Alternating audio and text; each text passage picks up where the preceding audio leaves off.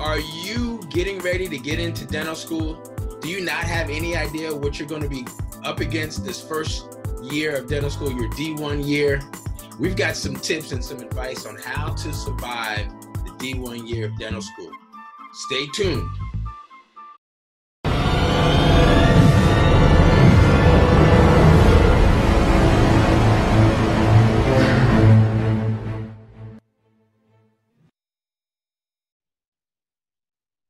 Hey, this is Dr. Darwin, the new dentist coach, with another episode of Ask Dr. Darwin, where in many different series, we talk about things like getting into dental school, surviving dental school, getting into residency, and then life after residency.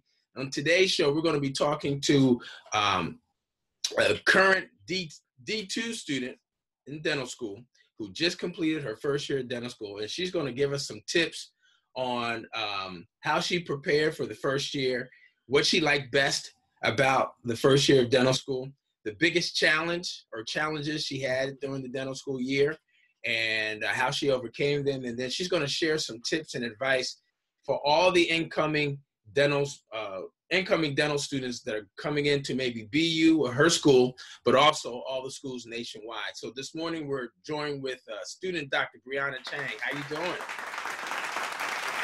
I'm great. I'm excited. Awesome. Thanks so much. You look relieved after this D1 year.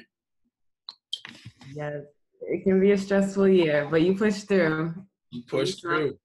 Yeah. Absolutely. So if you would, please share with everyone a little bit about yourself and where you are at dental school as well. Okay, so I'm Briana Chang. As he said, I'm at Boston University. I just completed the first year.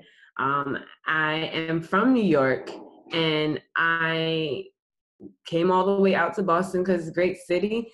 I chose Boston after doing my master's program at BU. It was in oral health science, and just realizing the community that was there, I wanted to stay at the school. So here I am. I'm passionate about oral health policy and dental education, and BU fosters those outlets that I have. So I'm continuing to pursue my education here. Good. So let's dive into some of these questions on how you survived the first year of dental school at BU. So the first thing is, do you remember what did you hear about the D1 year before you even starting school? People compared it to drinking water out of a fire hose and how you're just being attacked with information, which is not a lie. It is definitely like that. It is definitely overwhelming. You get a lot of information. For some people, it's easier because their foundation in science is, well, I started by doing art in high school and kind of transitioned into the science curriculum and wanting to be a dentist later on. But for me, it was a challenge. They have exams maybe once every week, and we're not talking you're learning a little bit. You're learning probably like a third of the textbook, and you have to take an exam on this, and then the next exam is on a different subject. BU does weekly exams, basically, and you have to keep up. Yeah. And it doesn't stop at all. No, it's not. So being that you heard that it was like drinking water out of a fire hose, how did you kind of go into the first year? How did you like prepare yourself, or what was your thought process in getting ready for the first year? Yeah, one of the most important strategies that I use for dental school and preparing each day was having a routine. So I would wake up at 6 a.m. Generally, no one else is up at that time. So 6 a.m. was perfect. I could get my mind right, kind of come into whatever I needed to do, plan out my day.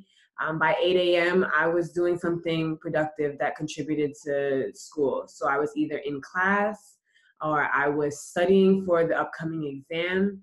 I had to go to class. I think going to class is crucial. I think it's undervalued.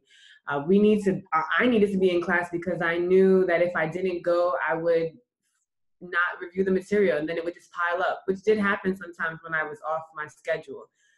So I think that it is important to just be in class, have your routine. And then one of the key things that helped me a lot was reviewing the material that would be taught the next day. So kind of doing a pre-read and looking up any terms that I'm unfamiliar with or any concepts that were completely new, so that when I got to class, was already familiar with the material and I could just ask questions instead of going there blank-minded and not knowing what was going on at all. Yeah, yeah, So and I think that's probably a good way to really prepare yourself for the the D1 year, having those strategies, or at least those items that you're going to do, that up front, and just doing that and starting out the D1 year that way. So that's good. Okay. Now, what did you like best? What did you like best about D1 year? I liked being involved. I have trouble saying no. And so when someone's like, you should do this event, you should be here, you should meet this person, I was like, yes, I will be there. I will speak to them. I will pick their brain about everything concerning dentistry and beyond. And I think that's helped me the most in just remembering why I'm studying all these long hours of the day. Keep me grounded, because you can get lost in trying to figure out, why am I wasting my time studying from 8 to 9 every day? What's the point of it? So I think being involved in what I'm doing, like oral health policy, and like going on some of the ASDA trips or being involved in SNDA, those things kept me grounded and made my experience in dental school for the first year what it was. That's good. That's good. Now here's the big question. What's the big question? Big question. What was the biggest challenge that you had during this D1 year? And what did you do, or how did you overcome it? Yeah, the best part was also the most challenging part. Committing to too many things. You have but so much time in the day, and so just going back to that schedule or routine, something that can keep you focused on what you need to do, is something that I struggled with. Managing my time was the hardest part.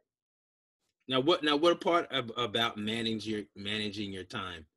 Because you had a schedule, you kind of knew, what things that you needed to do on a daily basis. You had a routine, but was it because you were just overly enthusiastic and wanting to be involved in some organized dentistry that kind of threw off your schedule and threw off your time? Is that what you mean? It definitely did. The more I said yes, the more I had to like figure out how to pack things in there, and you don't want to do half your best in something just so you can do more things.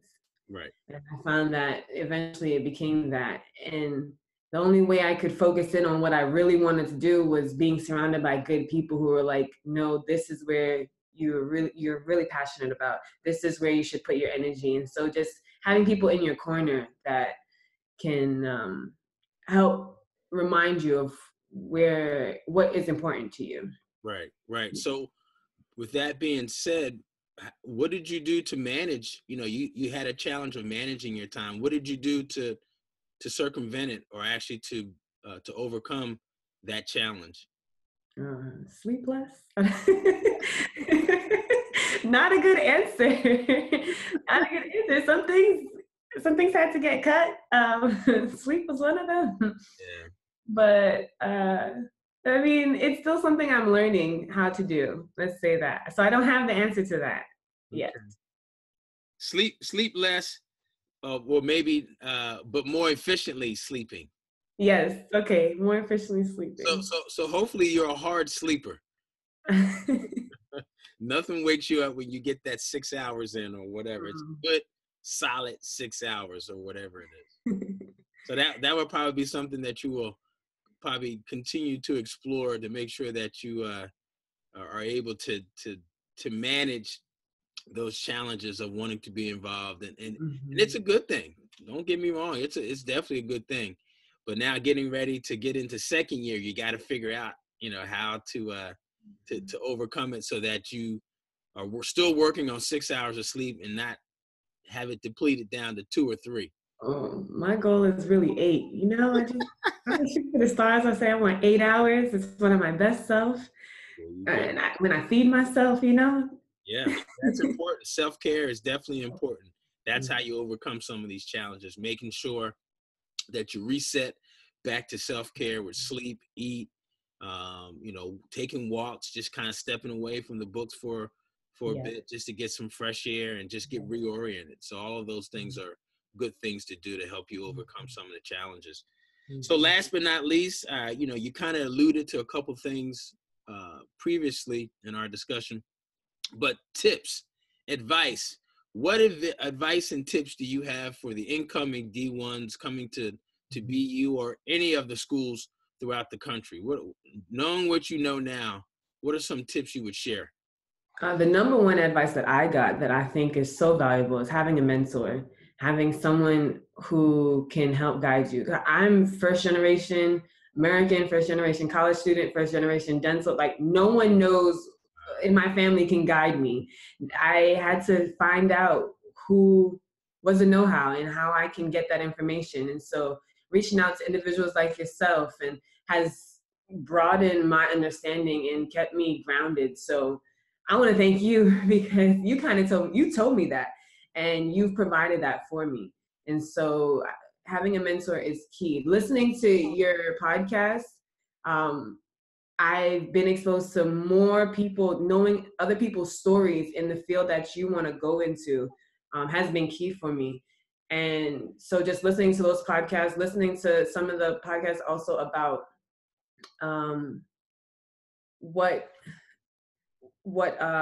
about the application cycles and knowing about like the ADA pass, because now I'm thinking about what does specialty look like.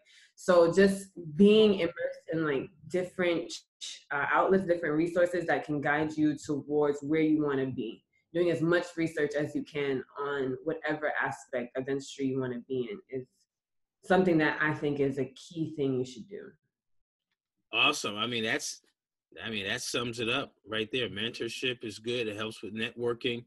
And the main thing about networking is not who you know, but who knows who they know in addition to those people, right? If you know one person and that person has 100 people in their contacts, now you know 100 people, right? I mean, that's pretty much how it's, you know, how we're all kind of connected in some way or shape or form. Well, student Dr. Chang, I want to say congratulations again for successfully completing and surviving first year at BU. Congratulations. Thank you. That's awesome. And now you have at the forefront the probably the most challenging year of dental school, the D2 year. Oh boy, is that so? It doesn't get any easier. You know, it kind of does after the second year, but you got to get the second year first. But be sure, you know, to, you know, continue to look through different resources. There's some people that we've interviewed that have survived the second year, and they've shared some tips and advice as well. And hopefully those will be, you know, will help guide you through this second year. All right. All right. Well, thanks so much for sharing your story. You guys have, those that are listening and watching, you know, now it's time for the question of the day. Let us know right down here. Let us know what part about today's interview, about today's segment that you liked the most. What did you not know beforehand that you're going to use and implement now that you have that information? Put that comment and that information down below. You share that. Also, be sure to subscribe to the YouTube channel, Dr. Darwin Speaks, and send me an email at newdentistcoach@gmail.com, newdentistcoach@gmail.com. I want to hear from you, your tips, things that we can bring to you that we can share with you as well.